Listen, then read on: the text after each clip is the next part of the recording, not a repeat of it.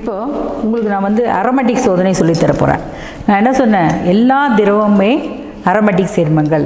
திண்மத்தில் இது 2 மாத்திரம் அலிஃபாட்டிக், இது 4மே அமிலங்கள் மற்றும் ஒரே ஒரு பென்சோஃபீனோன் வந்து திண்மம் அரோமேட்டிக்னு சொன்னேன்.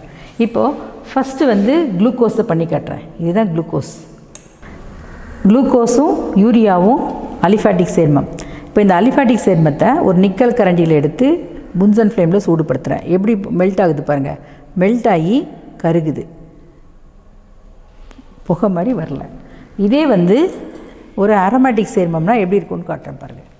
Benzoic acid, salicylic acid, சினமிக் acid, பென்சோஃபினோன், இந்த 4 காம்பவுண்டுமே அரோமேட்டிக். ஸோ இப்போ நான் வந்து ஒரு சாலிசிலிக் ஆசிட் ஒரு எக்ஸாம்பிளுக்கு எடுத்து காட்டுறேன். இது வந்து அரோமேட்டிக் காம்பவுண்ட். அரோமேட்டிக் காம்பவுண்ட் எப்படி எரியுதுன்னு பாருங்கள். அரோமேட்டிக் காம்பவுண்டுக்கும் அலிஃபாட்டிக் காம்பவுண்டுக்கும் உள்ள வித்தியாசம் இதுதான். கற்பூரம் மாதிரி எரிஞ்சால் இது அரோமேட்டிக் சேர்மம். இப்போ முன்னாடி பார்த்த குளுக்கோஸ்லையும் யூரியாலையும் இந்த மாதிரி எரியல.